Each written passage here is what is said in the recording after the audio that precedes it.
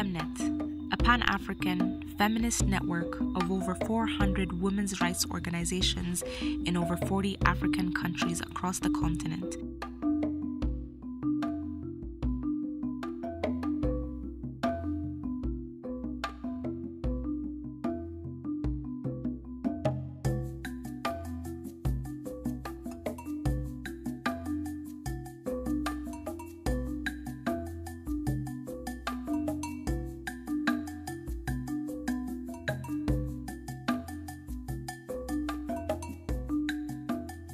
FEMNET has changed my life in many ways. FEMNET is about informing and sharing ideas, strategies, and experiences for gender equality and the rights and empowerment of women and girls. I have been at the center of translating the dream into reality.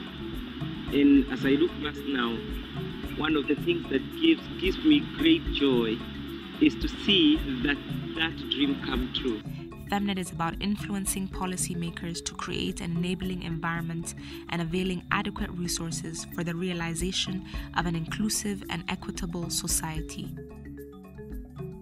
Dans les 10 ans que je viens de passer à l'intérieur de FEMNET, j'ai beaucoup contribué à la visibilité de ce réseau et j'ai beaucoup travaillé pour que ce réseau soit vraiment donne une image positive de la femme africaine en tant que telle.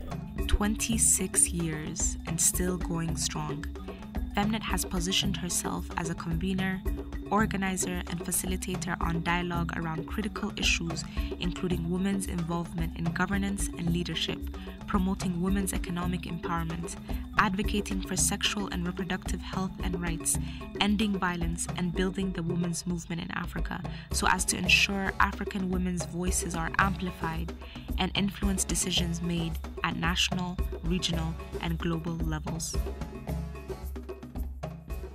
FEMNET is well positioned, as always, to champion the cause of African women.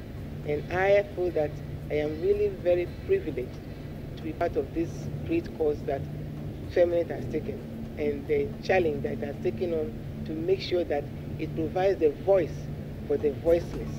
Today, 20 years after the Beijing Platform for Action and 11 years after the Maputo Protocol on the Rights of Women, there has been heightened consciousness, commitments, and actions that affirm the goals of equality, development, and peace for all women and girls. So our engagement has been more on the advocacy front to ensure that women's issues, women's concerns are taken seriously, are deliberated on, and are integrated into policy debates. But what is the reality on the ground? Do we feel any progress? Has the situation truly changed? Are women's issues being taken seriously in our private and public spheres? In my vision, I'm seeing a lot more presidents who are women in the next 25 years in Africa.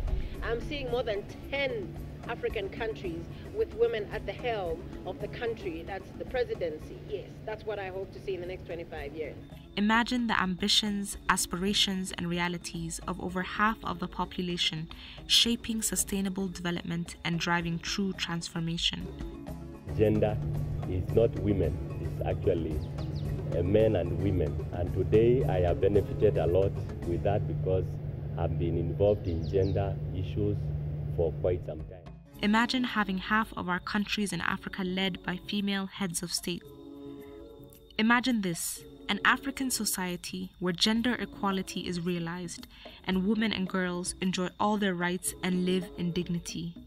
This is the Africa we envision, the Africa we want, and most importantly, the Africa we need. Through our collective struggles, this is possible. Let us make it happen.